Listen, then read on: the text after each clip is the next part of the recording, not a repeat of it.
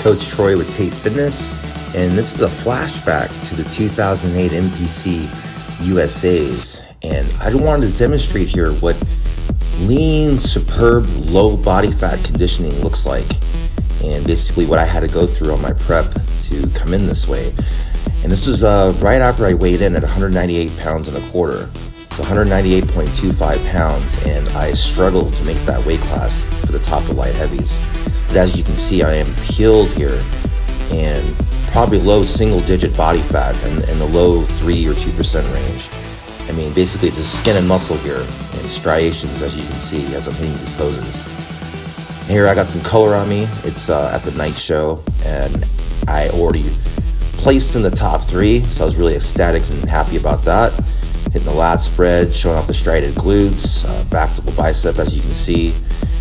And then here with my 3rd place trophy at the USAs.